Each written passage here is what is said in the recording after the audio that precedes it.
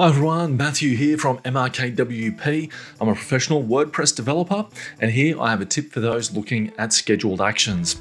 Scheduled actions are actions that happen in the background whenever you have a WooCommerce setup or something like events calendar, and WP Rocket also uses it.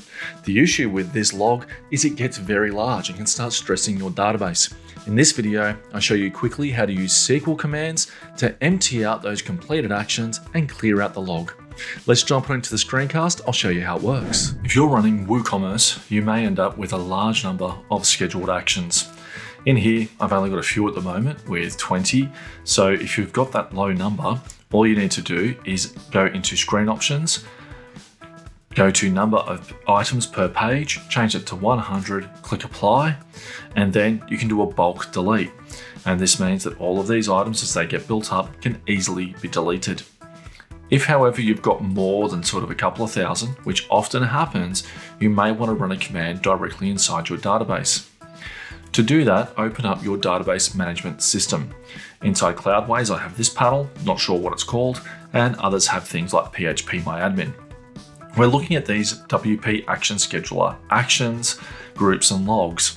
And we're going to run a SQL command in this case to be able to delete out those items that have already been completed. To do that, we're going to paste in a SQL command. So we've got delete from WP Action Scheduler actions where the status is complete. So that gets those actions that are already completed.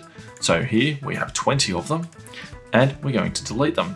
So we just click execute like that, and there we go, 20 rows affected, and all of those are deleted.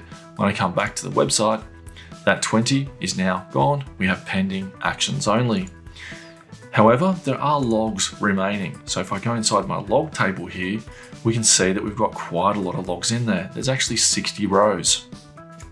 So if in this one, I go ahead and select everything, then that's not going to cover everything in all the entirety. So that's why I have this item here to click to say 60 rows. So I can select all 60 rows. And then I can say delete, okay, and there we go. We can see that that has all been done. And that now means that my database is all cleaned up and I only have pending items.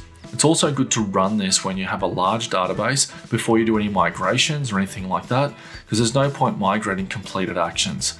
You can remove them out on a general sort of schedule or something like that, but you certainly don't need to migrate them. And when you're going from staging to dev or anything like that, this is a great way to be able to reduce your database load with any migration tool. Well, I hope you liked that quick tip on WordPress and how to manage your WordPress website. If you found this helpful, please give me a thumbs up. And if you have any other kinds of questions around how to manage your WordPress website, why don't you leave a comment below and I'll answer it in one of my next videos. All right, I'll see you later.